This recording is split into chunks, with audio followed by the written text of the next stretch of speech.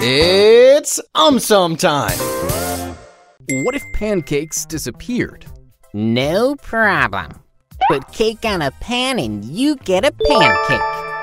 Oh, AumSum. To buy AumSum merchandise, visit AumSum.com. Firstly, if pancakes disappeared, people who love to eat pancakes every day may go on a hunger strike. Secondly, if pancakes disappeared, parents may face a hard time convincing their children to eat a different dish. Thirdly, if pancakes disappeared, sale of popular pancake toppings like maple syrup, chocolate syrup, etc. might go down sharply. Fourthly, if pancakes disappeared, restaurants selling only pancakes would have to completely change their menu. Fifthly, if pancakes disappeared, popularity of waffles might skyrocket. Lastly, some people love to eat very sugary pancakes. If pancakes disappeared, these people might actually see their weight drop. What if fruits disappeared? No problem. I have my cakes and ice creams. Oh, AumSum. Firstly, if fruits disappeared, health-conscious people may lose an extremely important part of their diet. Secondly, fruits are important sources of many essential nutrients. If fruits disappeared, people may start getting nutritionally deficient, which may lead to health problems. Thirdly, parrots as well as monkeys are frugivores, as in fruit is their preferred food type. If fruits disappeared, they will be mightily disappointed. Fourthly, fruit juices, fresh as well as packaged, have become extremely popular worldwide. If fruits disappeared, the fruit juice industry may have to shut down. Fifthly, in fruit farming, farmers cultivate fruit crops mainly for commercial purposes. If fruits disappeared, fruit farms will close down worldwide. Lastly, many chefs include fruits in their favorite recipes. If fruits disappeared, chefs will have a tough job on their hands. What if we only eat fruits? No problemo. You eat all the fruits, I will eat all the burgers. Oh, AumSum. Fruits are a major source of potassium, dietary fiber, vitamin C, and folate. Potassium helps in maintaining healthy blood pressure, thus reducing chances of a stroke. Dietary fiber helps in relieving constipation and reducing blood cholesterol levels, thus lowering the risk of heart diseases. Vitamin C is responsible for the growth and repair of body tissues. Folate is vital in the formation of red blood cells. Now, on the flip side, as fruits contain high sugar content, they may prove to be harmful to diabetic patients. Also, eating a lot of them may lead to weight gain and tooth decay. Lastly, relying only on fruits may lead to nutritional deficiencies, which may further lead to immune system dysfunction. Are fruit juices unhealthy? Duh, that's why I have chocolate milkshakes. Compared to fruits, fruit juices are unhealthy as they are devoid of the fruit's fiber. Fruit's fibrous content slows down absorption of its fructose in bloodstream, preventing unnecessary spikes in our insulin.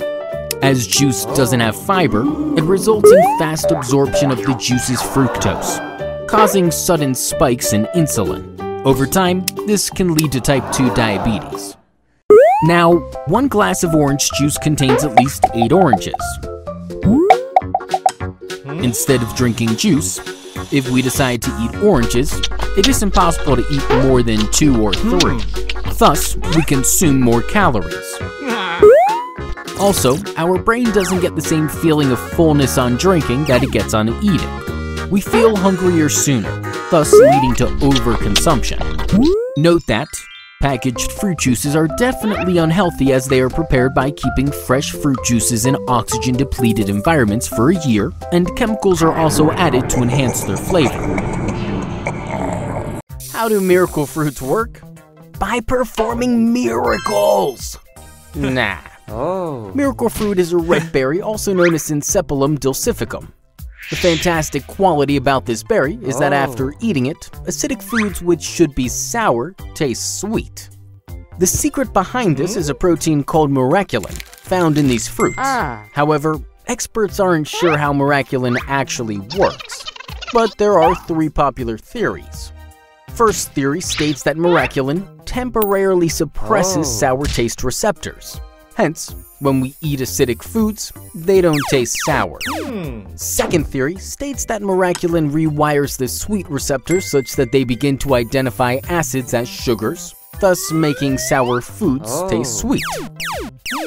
Whereas third theory states that acids cause miraculin to change its shape, causing it to bind to the sweet receptors more strongly and thus making them overactivated, producing a sweet taste. What happens when you stop being vegetarian? Easy peasy.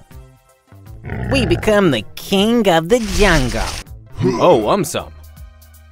Firstly, if we don't produce enough stomach acid or digestive enzymes, then breaking down of proteins in meat will be difficult, which will result in bloating and constipation. Secondly, one might see less blood sugar spikes as meat is generally lower on the glycemic index. Thirdly, a study shows that after consuming meat, our gut microbes change rapidly. A single meat-heavy diet can lead to the growth of bile-tolerant microorganisms like Bilophila wadsworthia to grow. This is not good news for our gut. Fourthly, experts believe that eating meat leads to the production of an organic compound like TMAO. TMAO is associated with heart and vascular disease. Lastly, experts believe that eating meat might reduce zinc deficiency and also increase our energy level. How does water get inside a coconut? Simple. I put it inside using magic. Oh, AumSum. Firstly, roots of the coconut plant absorb water from the soil by a process called osmosis. This water is then transported to different parts of the coconut plant. Some of it reaches the coconut. The liquid, which eventually reaches the coconut, is referred to as the endosperm. This endosperm acts as the food or nourishment for the coconut's growth. Now, a part of the endosperm gets converted into a creamy tissue and gets deposited on the coconut's inner surface. Over a period of time, this creamy tissue turns hard and the remaining endosperm ends up as coconut water. So this is how water ends up inside a coconut. Topic: osmosis. How do fish drink water? That's easy. Using a straw. No. Fish take in water usually through their mouth or gills, depending on whether they live in freshwater or saltwater.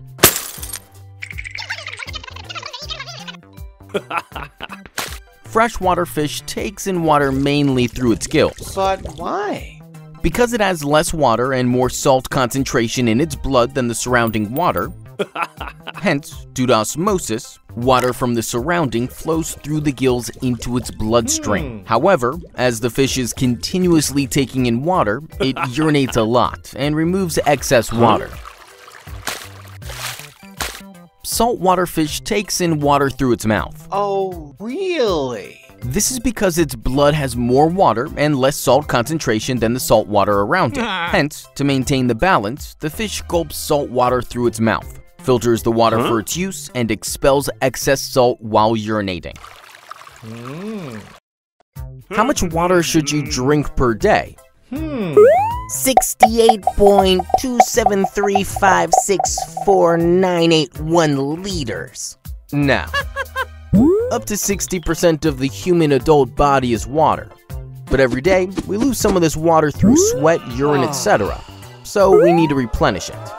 Now, there's a popular 8x8 rule which says every day one should drink 8 glasses, each containing 8 ounces of water.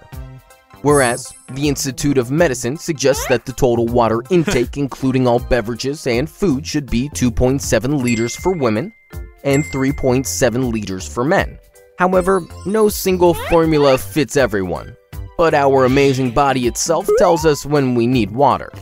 For example, dark yellow urine is usually a very good sign of dehydration. Exercise, climate, and conditions like diarrhea, vomiting, etc. can lead to additional water loss.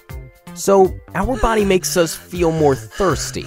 This brings us to the conclusion that the water needs vary from person to person and situation to situation.